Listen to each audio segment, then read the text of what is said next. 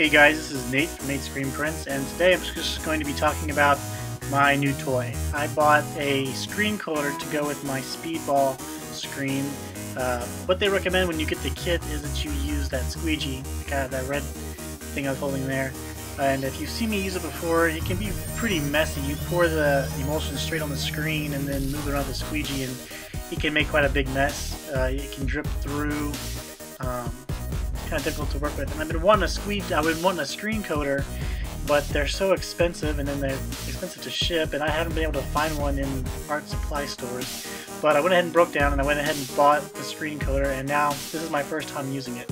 I filled up the tray, and I watched a video of somebody else screen coating a screen, and so I'm just trying to copy that. So that's what I've done. I hold it at an angle, and then made sure it's evenly coated, and then I'm making several swipes. I'm holding it at a 90-degree angle against the screen to coat it, and then when I come back I'm going to be holding it at a much sharper angle to remove all the excess.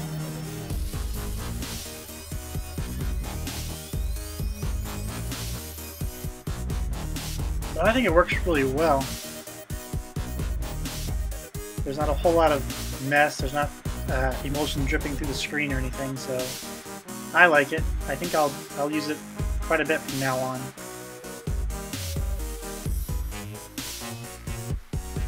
That was pretty easy. It takes a whole lot less time than using it with the squeegee. I'm probably overdoing it at this point. I'm just trying it at a different angle. Doing it at this angle, I kept getting a line of excess emulsion down at the end, but it still did a pretty good job. It didn't make a whole big mess, and I like it.